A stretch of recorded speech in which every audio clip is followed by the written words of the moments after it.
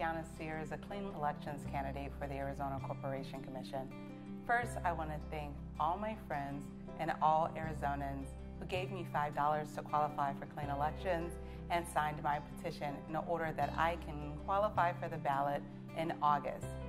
The primary election day is August 28th, and I would appreciate your support, and I would love to become your nominee for the Arizona Corporation Commission during the primary. My whole life has been about service, and I decided to run to serve you, to look at all the areas in which Arizonans are being ignored. As a former employee of the Corporation Commission, I've seen from an insider's perspective how the voice of Arizonans has been ignored and how our commissioners have not served the Arizona ratepayers. And I vow to serve you with honesty, integrity, and transparency. I am all in. So my interest lies with serving you, not corporations, not special interests. That's why I've decided to run as a clean elections candidate.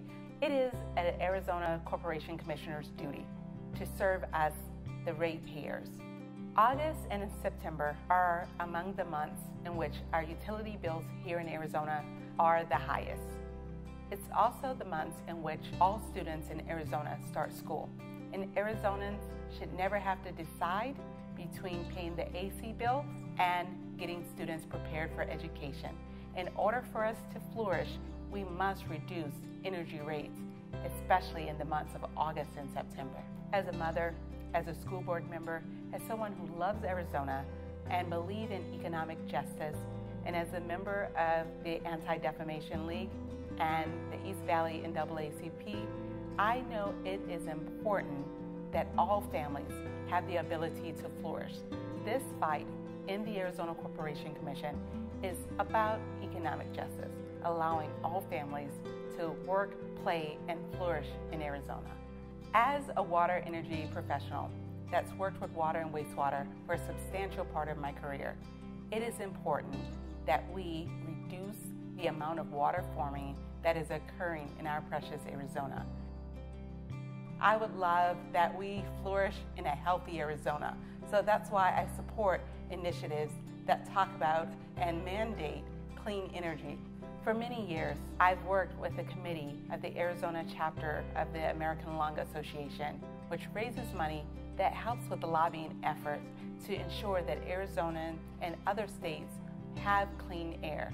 I'm not only invested as a community member, as a public servant, but I have a deep personal commitment to clean air here in Arizona.